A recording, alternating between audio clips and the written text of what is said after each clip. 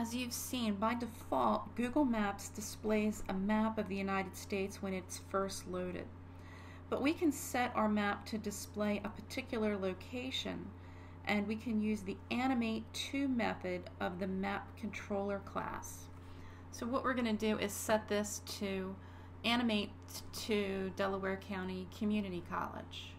We're going to go back into our Java file, and we're going to import in some more from Google. So this is going to be the GeoPoint, and we need to add some more up in here. So we're going to say our map controller is going to be MC, and our GeoPoint is going to be just P for point.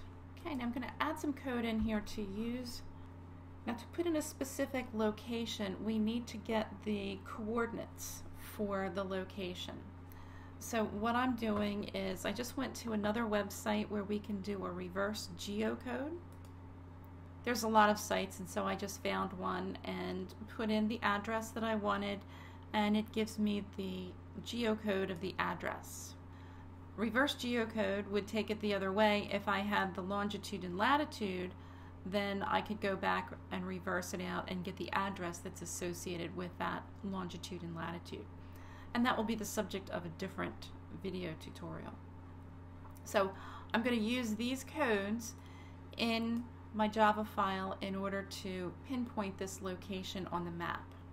Okay, so first we obtain a map controller from the map view instance, and then we assign it to map controller object, which is MC.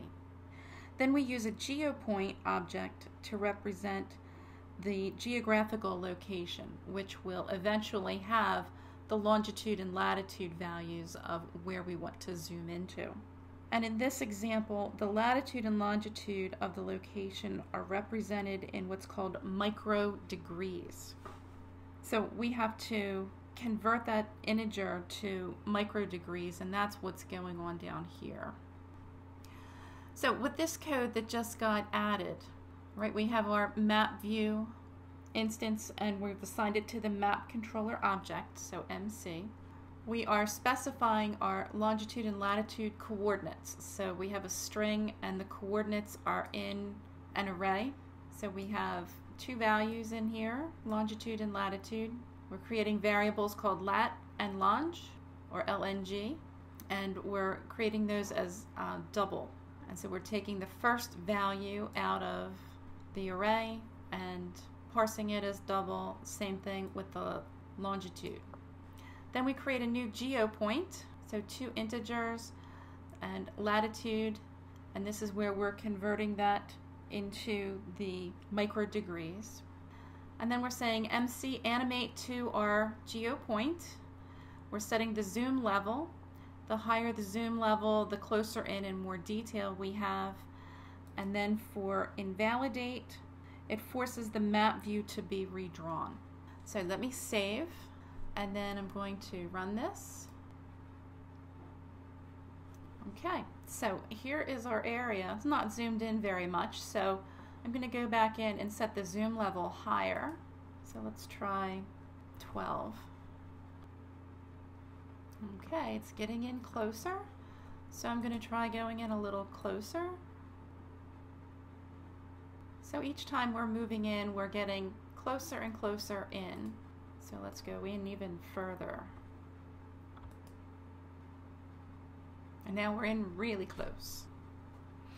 But you get the idea with this about being able to go in and set your coordinates and being able to animate to your GeoPoint, and then the level of zoom that you set is how close in or out you go.